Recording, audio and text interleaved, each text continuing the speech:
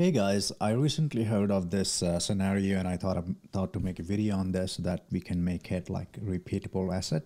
So for example, this is by the way about conflicting accounts in Google Workspace. So, when you go to your directory and users and then you go to more options and transfer tool for unmanaged users, when you select a user here to send them the invite, when you click on send a transfer request, or if you already sent one, you will see recent transfer request. When you click on that, you will see an error that says email could not be sent. And one of the reasons behind it is that you have already created a user with that email address inside your Google admin console. And because you have created a user, there is no consumer account with that email address anymore. It became the corporate or the work email. However, it still appears in your conflicting account list that will disappear from here maybe in a couple of days. And that's why you're seeing this error, because this account is no more a consumer account. So let me show you that maybe kind of live. So I have this, which is called distro. When I select it and send an email, it says email sent successfully. Okay, what I'm gonna do now is I'll just copy it, go back to users, and let's create a new user with that email.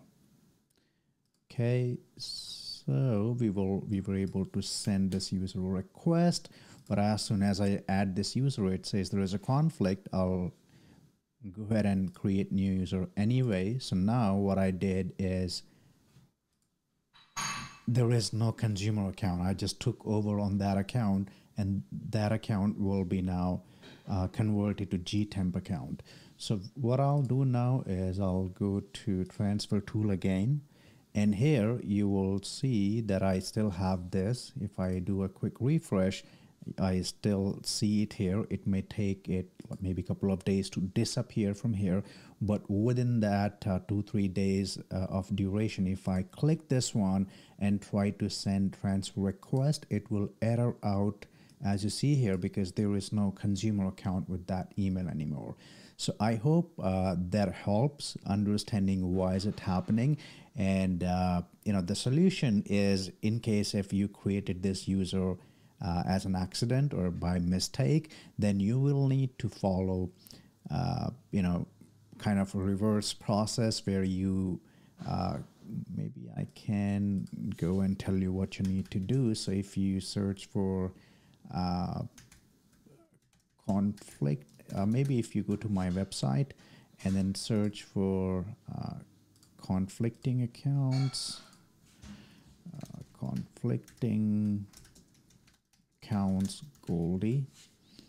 Okay, you will see this definitive guide, and in this definitive guide you will see a video that says fix Gtemp account. When you click on this link, you will see the video and the screenshots too. So essentially, because you created a corporate account with that email, that consumer account is now renamed to Gmail. So you will need to Gtemp. So you will need to follow this process to convert that back to corporate, and then send the invite to this user instead of creating that user.